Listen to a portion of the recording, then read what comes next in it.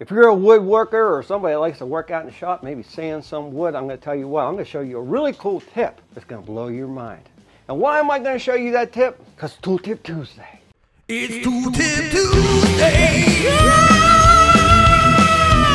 Tool Tip free. Yeah. So I'm done with this hacksaw blade. It's all used and abused. I did a lot of slicing and dicing. So we're going to use it. We're going to recycle it for something else. What am I going to use it for, do you ask? Well, let's start that sweet timer. All right, so all I'm going to do is take off my old hacksaw blade that I used to slice and dice, and instead of throwing it away, I'm going to take it over to a workbench. I done got 2 holes, 1, 2 right here that I'm going to use. I also done got an old bag of screws that I don't need anymore. Doesn't really matter what screws you use as long as they fit in those holes. I like these. These are real nice like. So now I'm just going to go blade down. I'm going to find a place on my workbench, preferably where the wood's not moist. Take one of my screws, put it here in my hole.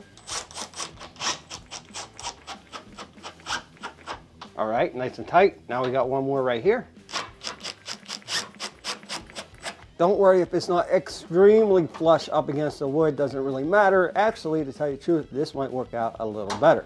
And now I got some of that sweet sandpaper that I used to, well, sand wood all the time. But I don't want this giant piece. I don't want to rip it off and make it all nasty, so I'm going to use my new tool. Hell, maybe I want a smaller piece than that. That's okay.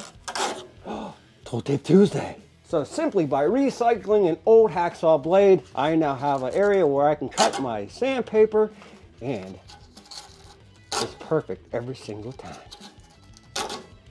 Tool Tip Tuesday. So there you go, another cool tip on Tool Tip Tuesday. And if you liked it, if it helped you out, if you've never seen it before, please don't forget to smash that like button. It is greatly appreciated. Now, if you have a cool tip, leave me that tip in the comment section below. Maybe it'll help somebody else out. And if your tip is picked, it could be possible that I will present it on the TRZ YouTube channel and give you a huge shout out. We do these every single Tuesday, so don't forget to get subscribed, hit that bell notification. I always appreciate you stopping by. And with that, we'll be back with more videos soon.